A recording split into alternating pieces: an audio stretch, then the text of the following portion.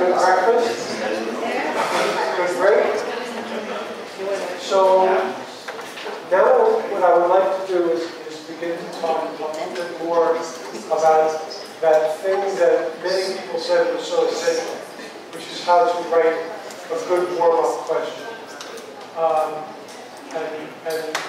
I'll show several of your answers, but I'm also told that we have some people have come from the university's technology support, and they'll see a little bit of this workshop, and then we'll be able to talk later about how to implement just-in-time teaching in the systems that you use. This is called DocLearn or DocLearn. Some program that your students are already registered in. So that will be very interesting. So a good warm-up question. Here's one of your answers, and you can read it. I read here.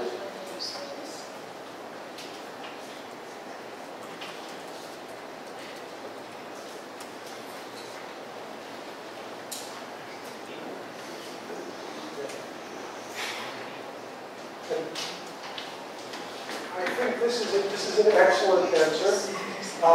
This touches very quickly on many of the most important points. That, of course, is based on the reading. And that the questions are open-ended and possibly ambiguous. So students can write many different things, and it will give you more insight into how they're thinking about the subject. Then, if the question is very straightforward, then they can give you an answer that's very simple, and you don't find out how they're thinking about it. It's motivating and just challenging enough to test students' understanding. It could be not necessarily just factual, it could be a concept map, it could be many things. Okay, so perhaps I'm mixing, sorry. So there are three answers of yours here, and I've given some of that background to all of them. Okay. But I'll give you a moment to read. These are all very good answers from you.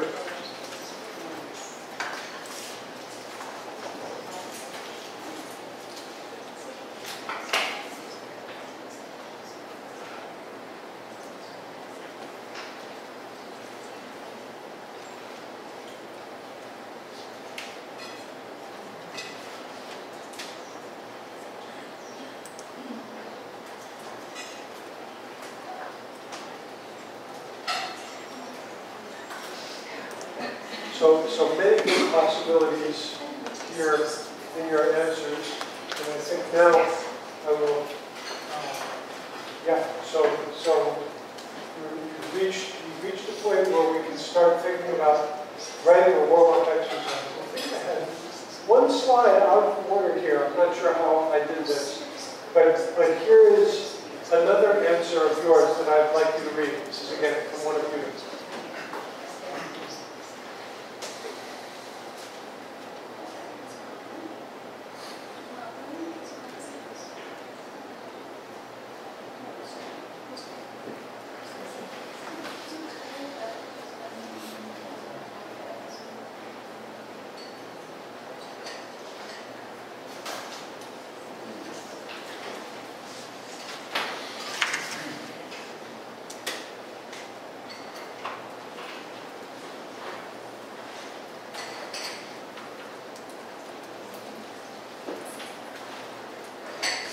So what I would like to say mostly about this is what I would call the top goal, the mountaintop.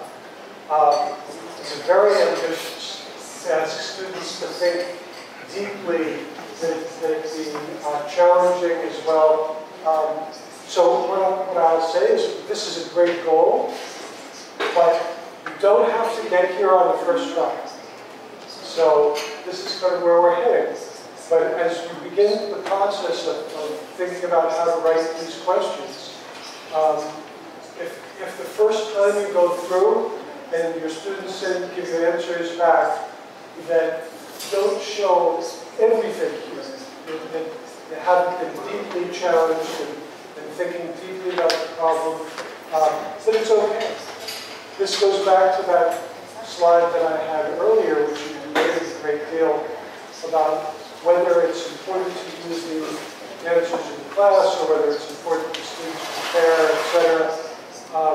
I would say, like anything, just-in-time teaching, like any method of teaching, you can get better and better slowly at it, just as it is for your students to begin to learn your subject.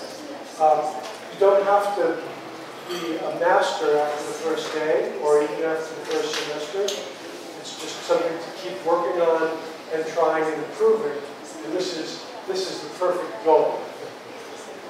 So, in a little while, I'll just read this. In a little while, we'll do a group exercise. But for now, I want to give some ideas. Okay, these are some suggestions. And I'll have a handout that has these things and more on the back of it. And it's sort of a form to help guide you in writing a warm-up question, a warm-up assignment. So these phrases, explain in your own words, or how would you describe? These are signals to a student that you're not looking for them to just give you some facts. Because if you ask, what is the definition of something, some technical term, they will look it up in the book and type it out for you, as if the goal of the question was for you to find out from them the subject which you already know. But that, of course, is not the point. The point is for them to think and to describe in their own words. Sometimes I find it's even useful to suggest that students write an explanation as if it was for a younger student, or write the explanation that they would give if they were explaining this idea to their grandmother or to their grandfather, some person that they meet in a cafe that's not a student of science or engineering at all. But how would you explain this idea to an amateur? You don't have to have a clear answer, we already said that.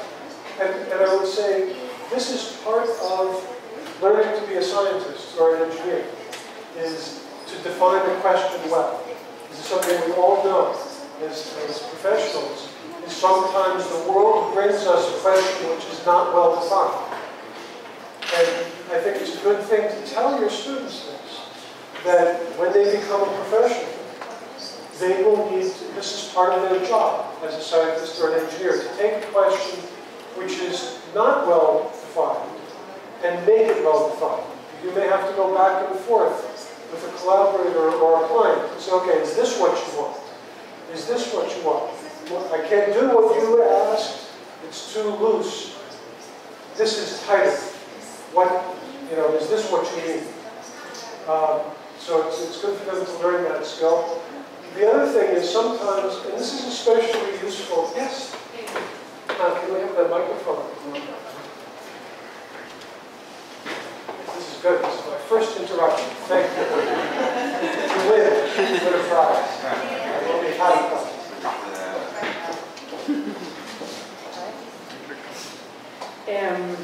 He estado hablando con mis colegas aquí alrededor y tenemos dudas respecto a el punto 3,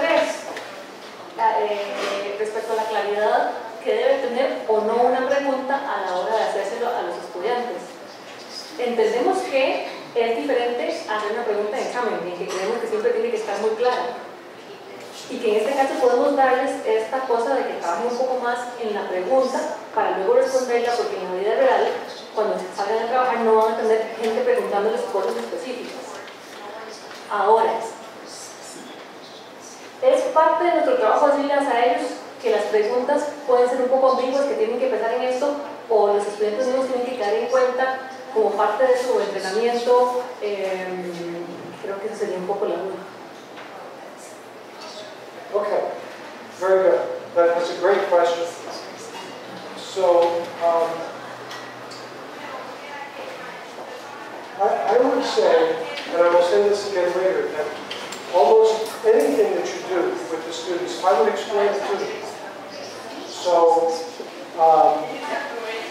there are some things that, of course, they should realize that it's public way training, but I think it's not necessarily important to force them to realize everything, because if they don't, then it just causes them frustration.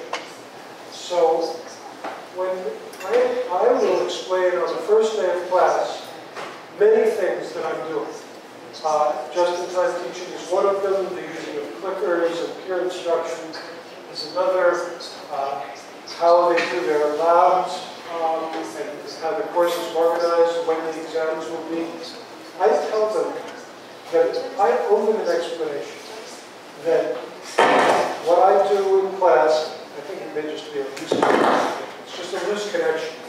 I just have to keep, maybe if I move it to a different spot, I won't keep bumping it with my elbow.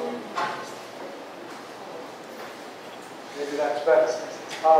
So I explain on the first day of class everything that I do, and I tell them I do these things to help you become a better scientist or a better engineer. I'm on your side, and if ever you feel like you don't understand why I'm doing something, or you think that something is not helpful to you, you ask me and I owe you an explanation. I think it's very important to earn the students' trust. I'll talk about this more later, but yes, I think on this point it's fine to explain to them that the questions are sometimes a little open and that they should write what they think is important. Okay? All right. So, and this format, I was going to say, particularly if you have a large class and you want to have some statistics to understand what your students are thinking, you know, it might be that there's a question and the choices are A, B, C, D, E, but then you have a box that says, please explain why you made the choice you did. That way you get both the open-ended thinking process and also you can say, okay, 60% of you chose B and 30% of you chose C and 10% of you chose A and B. So maybe now with the voting cards again, we can see which of these is best. So we have some mathematics questions. I had some specific requests. Please show me how this works in mathematics. So I'm trying, at least a little bit from a physicist's point of view, to get a touch of the math. So the choices are A, evaluate sine of x and cosine of x for these values of x, pi over 6, pi over 3, etc. Choice B would be, how are the sine and cosine functions defined? Choice C would be, how would you explain the idea of a periodic function to a smart 10-year-old student? Or D, what is the difference between amplitude and period? So let's have a vote on this. 1, 2, 3, vote. Okay. I'm seeing people changing their minds rapidly. Good, okay. So I think there's enough divergence in the room, enough differences of opinion to ask you to go ahead and discuss this and convince the people around you of your choice.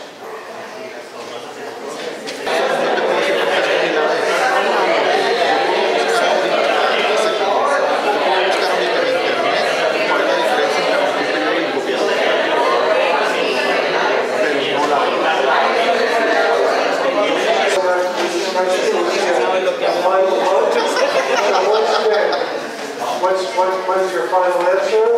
1, 2, 3, vote.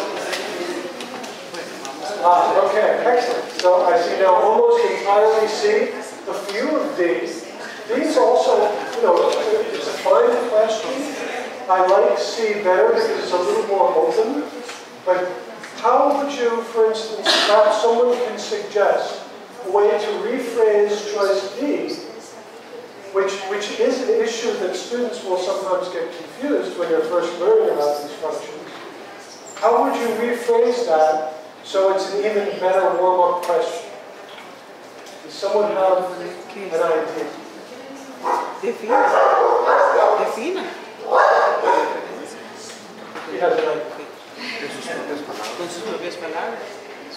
Sorry, Professor, can you repeat your question, please? Yes, so my question is, so choice B said, what is the difference between amplitude and period? Which I think is a pretty good question, but could be made even better. A little more flexible for students to answer. So I'm asking if someone would suggest a way to rephrase this question that would be more in the spirit of a warm-up question, more open-ended. One of the mathematicians, perhaps, who really struggles with students on these things, or a physicist who teaches about waves.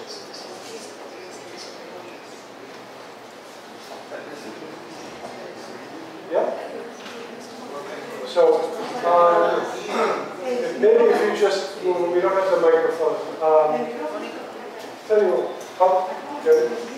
Here. Send it here.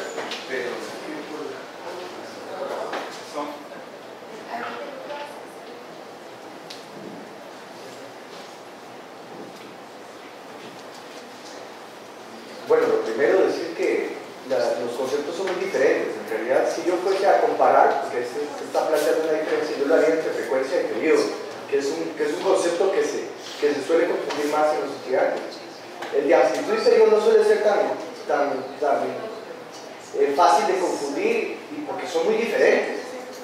Entonces, yo no pondría en primer lugar periodo y amplitud, pondría otro. Pero si tuviera que arreglar eso, entonces los separaría en dos preguntas. Yo no puedo, al menos no consigo la manera de comparar o de evaluar la diferencia entre el concepto de periodo y el de amplitud. Yo los separaría en dos preguntas. Porque él es físico. Bueno, la primera que tenga que ver con amplitud precisamente, tal vez preguntar, ponerles una imagen puede ser de una onda mecánica, de una ola de mar, y preguntarles, bueno, ¿cuál tiene más amplitud? Y luego el concepto de periodo, igualmente con alguna circunstancia que ellos tengan que lidiar diariamente, no lo sé, algo que tenga que ver con los periodos de transporte. Entonces, y preguntar, bueno, cuando el tráfico es fluido, ¿cuál es el proceso? ¿El periodo más corto? No lo sé. Trataría de relacionarlo tal vez con algo cotidiano. Okay, good choices. Maybe there are other people with suggestions. Buenas. Nosotros discutimos que tal vez lo importante es desarrollarle el sentido analítico y crítico al muchacho, no tanto en la forma, sino que él logre contestar para poder saber si tiene claridad en el concepto. Entonces la formulación de la pregunta debe ser estimularlo para que con sus propias palabras uno pueda entender si realmente conoce o desconoce la materia.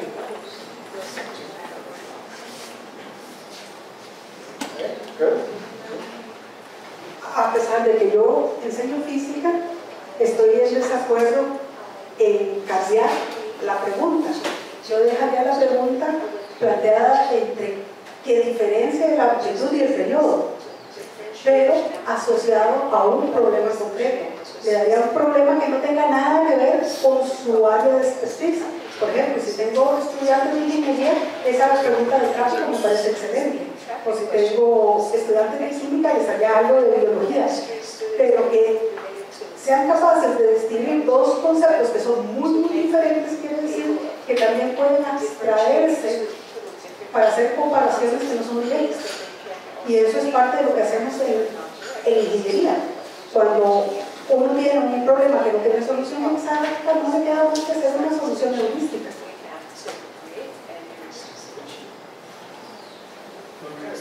Very good. Yes, these are all very good ideas.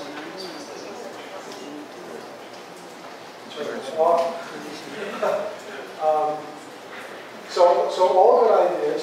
I think you would find if you gave this question this way to students, you actually would get a lot.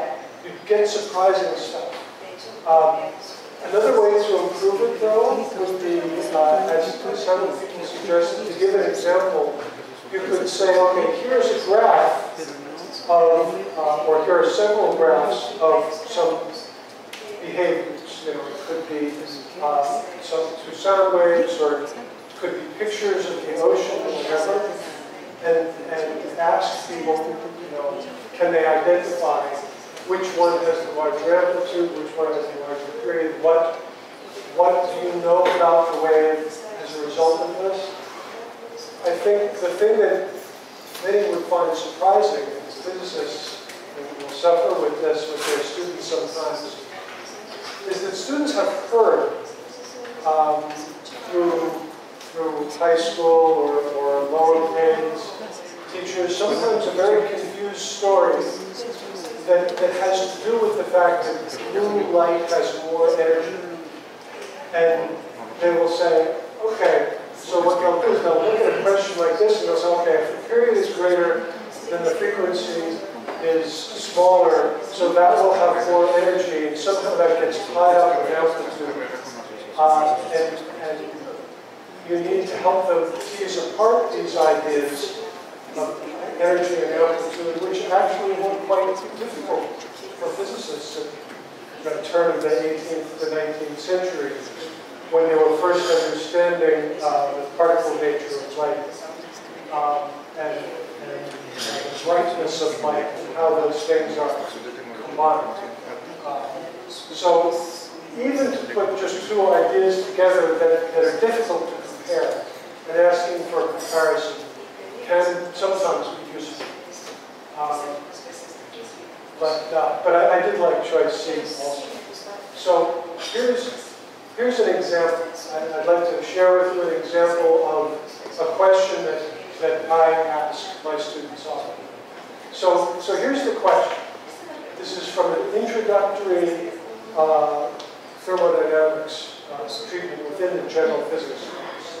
So the question is it possible to add heat to an ideal gas without changing its temperature? If it is possible, explain how it's done. The first part of this question alone would be a yes or no question. By adding the second part, I make it more open. So here is the first of several student answers that I'd like to share with you. The student says it's not possible because the internal energy of an ideal gas only depends on temperature. The internal energy will increase when the temperature rises. Okay, so I think this is a pretty good answer. This is in fact factually true. The internal energy of an ideal gas is strictly proportional to the temperature, and if you change one, then you change the other. But perhaps it's not the only thing that could be said. So here's another answer. If you add heat to a system, while the system is doing the corresponding amount of work, the temperature will not change. So again, this is in fact also a correct answer, in some ways even a better answer because it takes into account more possibilities. But this one says it can be done, and this one says it cannot be done. So these two questions alone could be a good discussion in the classroom. To have people vote, just which one is better, and then discuss and vote again, just as we've been doing.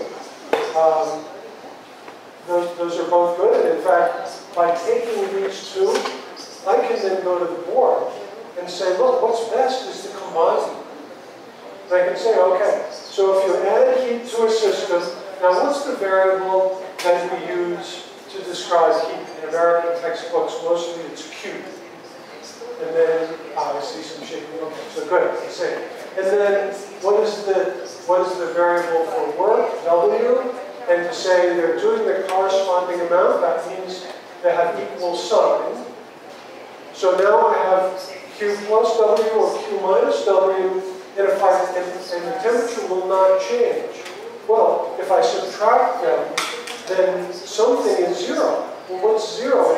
It's the change in internal energy total is zero, and now according to this first one, if the change in internal energy is zero, then it's not, then the temperature won't change.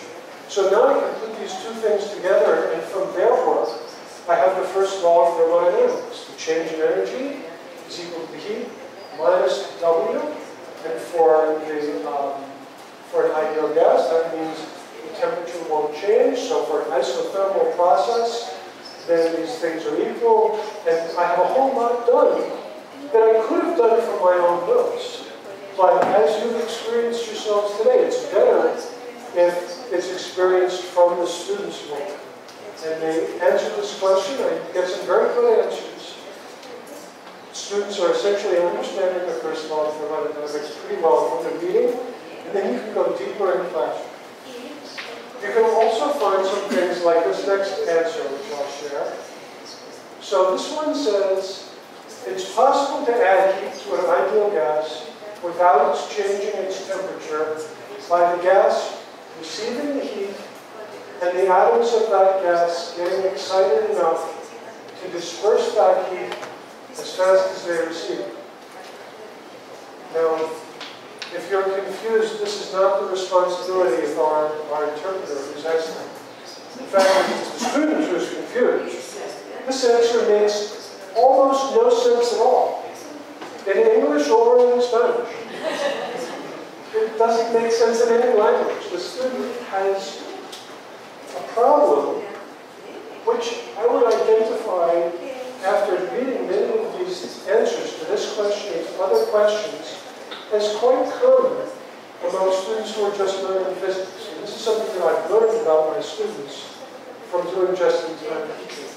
And that is that they believe that the speed of a process is somehow important, even when the process to you or to me is a steady state or equilibrium kind of process. They think if you do something fast enough or slow enough, sometimes nature can be fooled and the rules that they're learning don't apply. And this is something that we need to bring out from them and help them to understand, okay, sometimes there are some processes where the speed is important. Other times there are processes where the speed is not important. And sometimes there are processes where the speed is important, but we're taking a particular assumption about the speed, and we're doing it slowly, or we're doing it rapidly, and it's important for you to understand that the assumption that we're making fixes the answer in some way to be one way or another. So you can reduce their confusion about that speed of the process. Here's another example, and again, I tried converting this one to Spanish so that you could, oh no, I'm sorry, this is the same example. Was it good enough? Do I need to show it again as one more? Or should I skip? I'll skip. So these were the three answers. So now I've just put up some mathematics questions. Some of these were written by colleagues of mine who are in mathematics, and some were written by me based on what mathematics physicists often need students to use in various classes. So this first one, this is one from a colleague of mine teaching an introductory level class. If a function has an inverse and is an increasing function, can you determine if the inverse is increasing or decreasing? Explain. So that's one. Here's another one, also from the same person. Why does a single point have many representations in the polar coordinate system? So these good choices. Intro level or maybe first semester of calculus classes. This next one, this is clearly sort of a mean value theorem question. Explain why, if a car travels 180 kilometers in 1.5 hours, then the speedometer must have read 120 kilometers per hour at least once during the trip. And then as a follow-up question, can we guarantee that it will be 12 kilometers per hour during the trip? Some students, I think, will find, well, right, let me not say it. Let me not tip my hand. I'll read this last question first. This is one of mine. This is based on, what physicists often mean. What does it mean for two functions to be orthogonal? Why is it useful for us to have sets of orthogonal functions? So this is maybe a little higher level, but very necessary for a mathematical physics class, or quantum mechanics, or any class where we're expanding a function in terms of some set of functions. I'd like to come back to this one. Can we guarantee that it will be 12 kilometers per hour during the trip? What kinds of, do people have, particularly the mathematicians, have you had experience with students having a problem with this idea? Is the mean value theorem something that you find they get easily, or something that they find more difficult? Any mathematicians wanted me to hit on their subject, so now I'm turning it back to them. So let me ask the question. If anyone wants the microphone, we can bring it. What answers do you think students would give to this question? We'll be asking questions like this a lot later. Any ideas what students would say?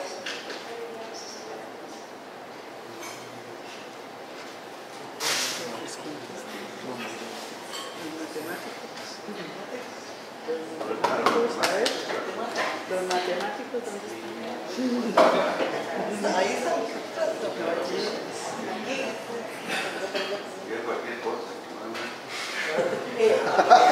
Yo diría que para la primera contestaría que la inversa debe ser decreciente. La tercera. I think that's true. Para la tercera diría que me contestaría que no. Que 180 kilómetros entre 1.5 horas no da 12 kilómetros por hora en ese viaje.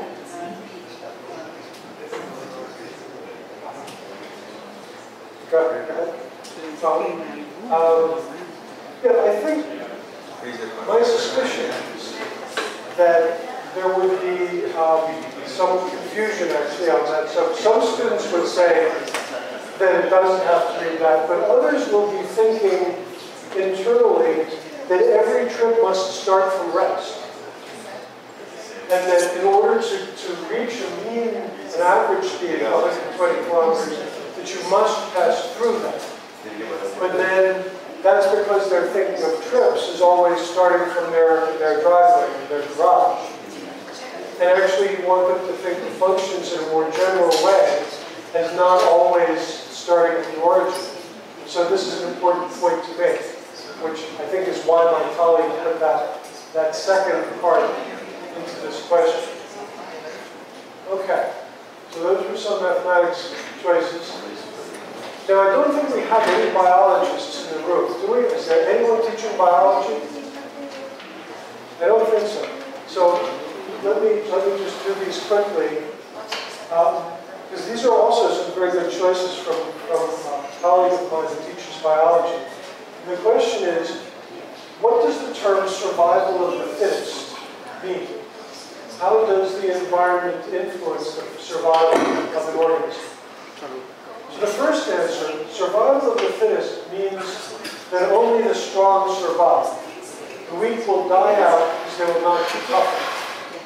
But this this is actually a very common misconception. And this is why she asked this question.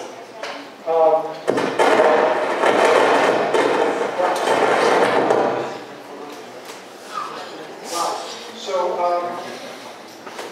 I'm hoping that this will not persist. Okay. We have some tape.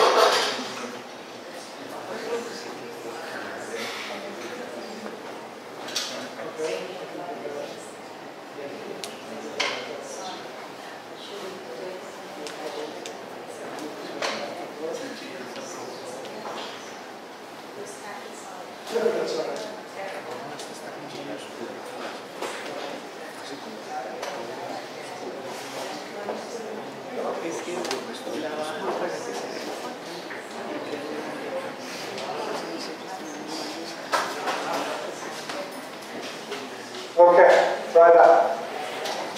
So the point here that I'm making is that one of the things that you can do with the warm-up questions is to particularly target those issues where you know your students are having problems. We discussed this earlier. And some of you even have lists of problems that the students have. Do you think it's better? Sí, pero es mejor así. Okay. So many students with this evolution have this misunderstanding that survival of the fittest means survival of the strongest, which is really not so. This intermediate answer, it means that the best adapted living organism will survive the test of time. The environment is changing, resulting in constant adaptation, is closer, but still misses the mark a little bit. This last one, survival of the fittest, refers to the process in which individuals who are better adapted to live in a particular environment are more likely to pass on their genetics than those individuals who are less well adapted, is really closest to the best answer.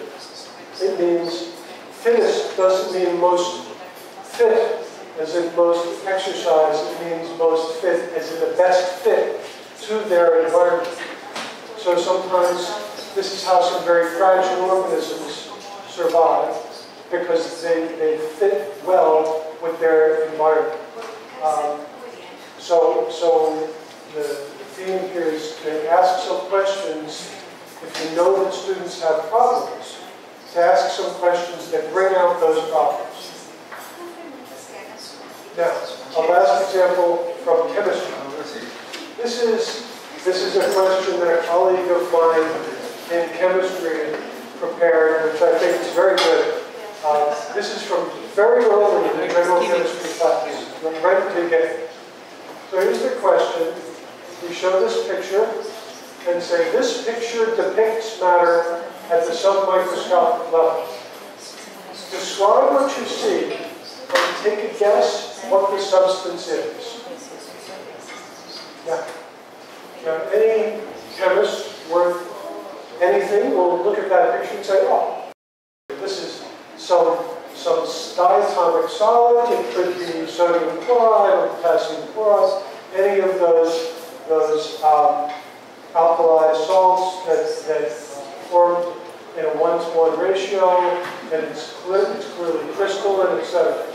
And many students will answer this correctly, but a very surprising number, perhaps 20% or more of a class, will answer in this way and say, the particles are well spaced out, so I would guess the substance to be a gas. The substance is a gas composed of two elements that are in equal ratio. So, okay, the student has understood that there are two elements in equal ratio, but a gas? Really? With this perfect order? Would any of the chemistry faculty have guessed that this would be an answer? I would never guess this. I mean, as a physicist, I'm not the best chemist in the world, but the first time my colleague showed me this answer, I said, oh, this student is cracked. How how could this be? He says, well, let's look at another one. After reading chapter 1 in the book, I would guess the substance is water in the form of a solid because the atoms are in order. However, I could be wrong because I think the atoms in a solid might be closer together. And there are many, many other answers like this. This guy had about 400 students in his class, and there were 40 or 50 like this, maybe more. So this is a common error. And so I ask you, this is teaching us something. This is teaching us something about our students. So why are these two answers? Well, why do we understand this so easily and the students don't? The answer is because a thing like this, you know, everyone here knows that you're not supposed to think about the size of the dots. You're only supposed to think about the different patterns and how they're arranged. You're not supposed to think about the size. And the reason that you're not supposed to think about the size is because it's a cartoon.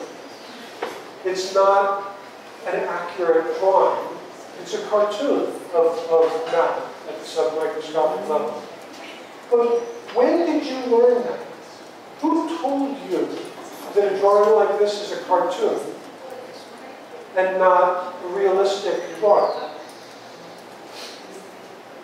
I have no idea when I learned that you're supposed to think of a thing like this as a cartoon. I just don't know.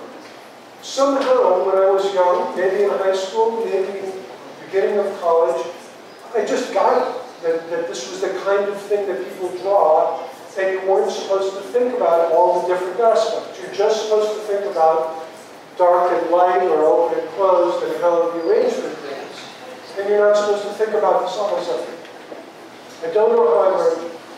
And probably people here don't know when they learned that either. But, again, you became the professors. That's one of those hidden skills that got you here and leaves some of your students struggling. So the reason I bring this up is again to show that when you do just-in-time teaching, when you ask these open-ended questions, sometimes you find out things that you weren't even expecting. And this is a good example of something that this guy was not expecting this answer to the problem. He was looking for something else. But this turned up. And he was like, oh, so this is something my students need to be shown. When I do a drawing like this, don't worry about the size of the things. And I think that's true in general. Physicists do this often. We draw electric fields or magnetic fields, and we're drawing field lines sometimes, or we're drawing arrows. And those are different visual representations of a vector field, which is actually quite an abstract structure. And we're sketching something, and sometimes we mean for students to pay attention to the lengths of the arrows, and sometimes we don't. And sometimes we draw field lines, and the magnitude of the field is represented in some other way by the packing of the field lines, and sometimes it's not. And sometimes we're accurate in one way, and sometimes we're accurate in another way. Now, our students don't always know what part of the drawing is meant to be precise, and what part of the drawing is meant to be ignored. So the conventions that are commonplace amongst, when we work amongst ourselves as professionals, the students are just learning those conventions. And you need to be more explicit about telling them what parts of the drawing are real and what parts of the drawing are fake, cartoon. Okay. So here's another question for you to vote on. There's a question over there. If we can get the microphone. Where's the microphone? Right. Okay, just hold it up right. Gracias. Profesor, ¿tiene que ver el estilo de impartir lecciones de cada uno de los profesores para que el estudiante pueda llegar a un concepto más claro del tema?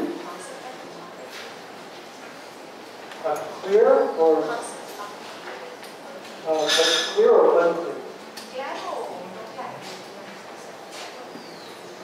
No, de acuerdo al estilo de cada uno de sus clases, a la hora de formular preguntas, va asociado o no va asociado para poder comprobar si ellos realmente están entendiendo la materia. If I understand the question correctly, then yes, if you believe the students are understanding well, then you ask somewhat different questions than if the students are not understanding well. And this is why I believe, now I'm a little bit off on topic, but I believe that when you do this sort of thing, active learning, where there's more interaction between students and professors, it requires the professor to have even greater confidence in their knowledge than if you're just giving a lecture. A lecture, by its nature, you're just telling students. And it would be possible to write a script and have some famous actor, some handsome guy, go and give you a lecture with a wonderful voice, and it would be just as good or better than what you did, who wrote the lecture. But when there is a lot of back and forth discussion, then as the professor, you must really understand the subject and really be able to tell quickly whether students are understanding or not, and make very quick adjustments to the kinds of questions you ask, sometimes skipping forward, sometimes slowing down, depending on what the needs of your students are that you perceive right at that moment. Does that help? Good? Okay. Okay. So here's a question. If the student is unsure on a warm-up, so they're at home, they've read the material, and they're about to write their answer, but they're not sure about the answer, what would you advise them to do? One choice would be to go back to the book and learn the material no matter how difficult, and then not write their answer until they're truly confident. Another choice would be to give an answer that may be wrong or incomplete, but at least explains what they think, what's in their heart, what's in their gut, what they're thinking. Or the third choice would be to simply write, I don't know, and I would rather not guess. What would you ask them to do if they're in your class doing your warm-up example, and these are their choices? So let's see a vote now. Give you a moment to think. Now 1, 2, 3, vote. Okay. I see a lot of B. B, that's great. I like that. Some people would probably prefer A. I don't think many people would prefer C, although C is an honest thing for a student to write. But even if a student is exhausted and it's 1 in the morning and they really are, this is the last thing they're doing, they have to get some sleep, they have an exam from some other profession tomorrow, at least I would want them to tell me what they're thinking. If they can go back and do an A, okay, fine.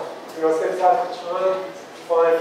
But if they don't have the time, or they feel like they've invested enough time, because after all, the question is about the subject you have not taught them yet. It's just preparation. It's a warm-up. This is good, because this is how you'll really find out what they're thinking. By the way, the word warm-up was very carefully chosen, and I believe, from what I've read, that the way it's been translated for you into Spanish is correct. But warm-up, really, it's what an athlete does before the game, to warm up the muscles, to get ready for the more strong exertion. And we chose that word when we first were thinking about just-in-time teaching. We chose that word very carefully. And we chose it with the implication that it's something that's not too difficult. It's not the actual strenuous activity of a contest. It's something that you do to prepare for that strenuous activity in order to be able to perform at your best and also to avoid an injury. So that's really what a warm-up implies, is to help you do better and to avoid getting hurt. My colleagues at the Air Force Academy chose to call it a different thing, and this again shows the flexibility of the technique. Many of their students want to be pilots. They will not all be pilots, but many, that's what mostly they want to be, because that's the most prestigious thing you can do in the Air Force. So they call it pre-flight check instead of warm-up exercise. Now, I want to point out to you that there are archives of some warm-up questions. You don't need to write this all down. If you want to take a picture of it, that's fine. But as I said earlier, if you got the one URL from the very beginning, then that has the link to these slides so you can find all this stuff. And it also has direct links to these links. So you can find these online. I will apologize and say that this first one is much better. There's more stuff there for the physicists. There really is essentially the entire undergraduate curriculum. There are warm-up exercises for the introductory physics class, for modern physics, for quantum mechanics, for upper-level electricity and magnetism, analytical mechanics, also for mathematical methods class, thermodynamics and statistical mechanics. It's all there. For mathematics, there's 2 semesters of calculus there, and it's not as dense, but there's a bunch of questions to get you started. Same with chemistry, there's really just the first semester of general chemistry. And then biology also, there's a couple of classes there. There's also in this, this stands for just-in-time teaching. DL is digital library. So that's a searchable thing that has some other fields of study as well as some more mathematics and chemistry that are in these things. So there's a fair amount there.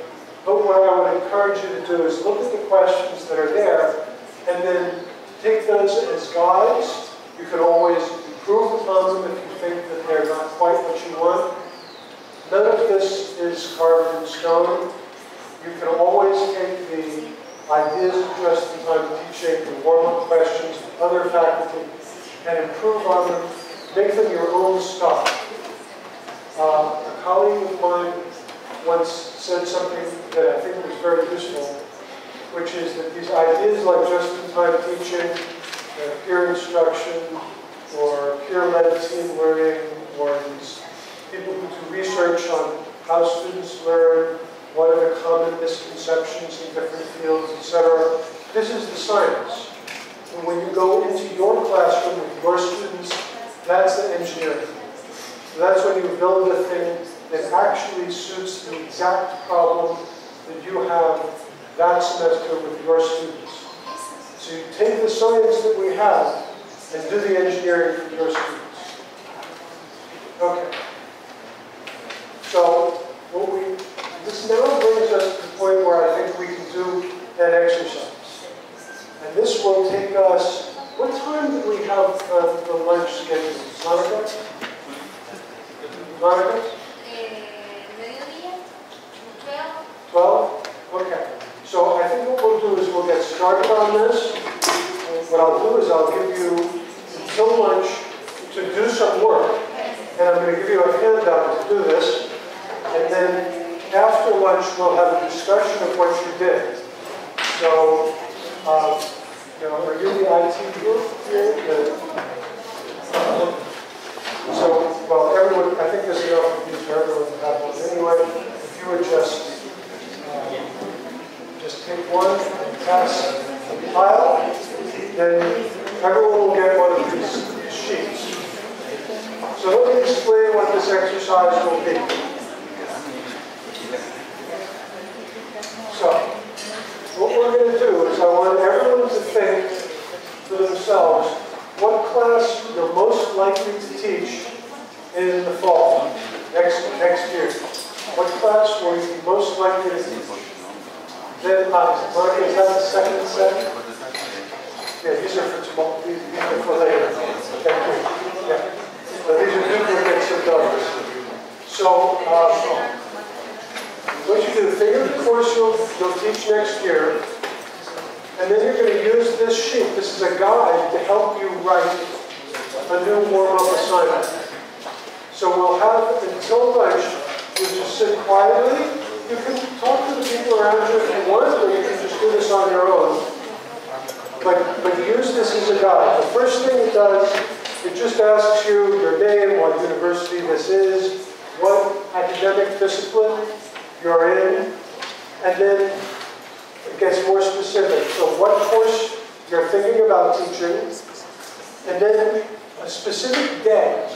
Think of one day in that class where you know you're doing something different, something difficult for students. And there's a place to fill in what are the most important ideas on that day, and what are the new terms, the technical words, the jargon that you will introduce that day, and what are the most important skills that your students should be gaining on that day. Then, on the back of the first page, or no, it's on the second page. Oh, I see, these are just copied on 3 pages. On mine, it's on the back. There's some suggestions for how to form good questions. And there's many possibilities. You can choose among these, whatever you think is suitable for you and your students. The back page is an example of one already filled out for an astronomy class, just so you get a sense of what I'm looking for. So spend a half an hour, fill out this thing, keep hold of yours, then we'll have lunch, and afterwards we'll have some structured discussions of how how you're doing on these and how to make them better. Okay, so you have 30 minutes now, and then we eat.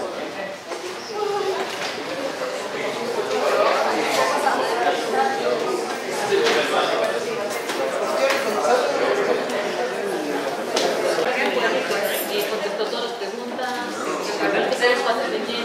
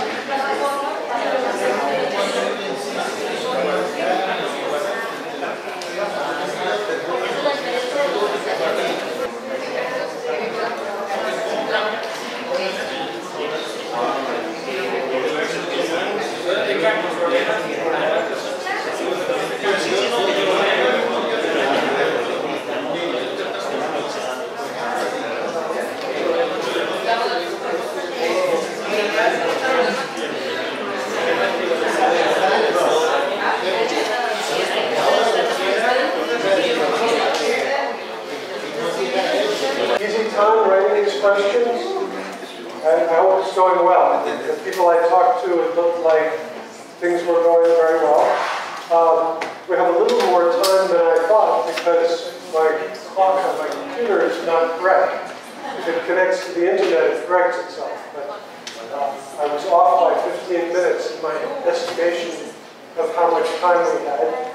But that's okay. I think what we will do is just have a little bit more time for lunch. But before we go out to eat, I thought I would just give you a little preview of what will happen after. So after lunch, we'll have some discussions. And you can start this discussion over lunch if you like, that's fine.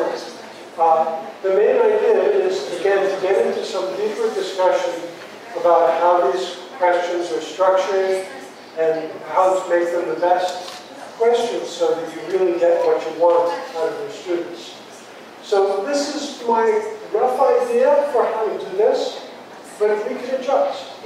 What I was thinking was that first what you would do is pair up with someone else that's in your subject area, in your academic discipline, and talk for a few minutes about what those questions are that you came up with, whether they're good questions, whether the answers that students will give you will be what you're looking for. And then also to pair up with somebody from a different subject area. Because sometimes our degree of expertise gets in the way a little bit, and you feel like you've seen it all, you know all the issues that students have, and actually you will be surprised what answers your students will give. And one way to see that is to just see what answers somebody, who's a chemist will give to a physicist, or a mathematician will give to a biologist or an engineer, or whatever. So a little discussion with people who are outside of their field will also be helpful. And then what I'd like to do is collect some of these things together, and maybe we can have them read to me so I can understand, and then share it with you. And then we can have a larger group discussion of how these questions will work, how they will work with students, and what kinds of answers students will get. And then we'll have a few more little discussion about what to do next. And then I'll have some more presentation. And then later on we'll have some more of this sort of work. Then tomorrow we have some people coming from your information technology group who will demonstrate the system that you already have on campus that could be used to implement the warm-up questions. And I will also do a demonstration of how this could work using Google Forms. I also will experience a demonstration of this because I have just a couple of warm-up questions for tomorrow morning, which you can answer tonight. Also using Google Forms, I'll give you a URL that you can go to. I'm not sure if I can get it distributed by email easily, but somehow or other we'll find a way to point you to these questions that you can ask. And then I'll show you what the format of the answers looks like. Because one of the things that you'll see as you use this is that getting students to answer the questions is only half the process. The other half of the process is how you, as the instructor, view their answers. Because whether it's easy or difficult or time-consuming can depend very much on just how much clicking you have to do going back and forth, or if you can get everything all in one place at one time, how you connect the answers that your students give, and any points that you put for them in a grade book, whether you do that online or not. So some of these technology things can make it easier or more difficult to implement. And again, depending on whether you have a very large class or a smaller class, what tool you use may depend on what's easiest for your particular circumstance. So with that, I think I'll stop. We can go on to lunch and have a nice break and discuss what we've been doing.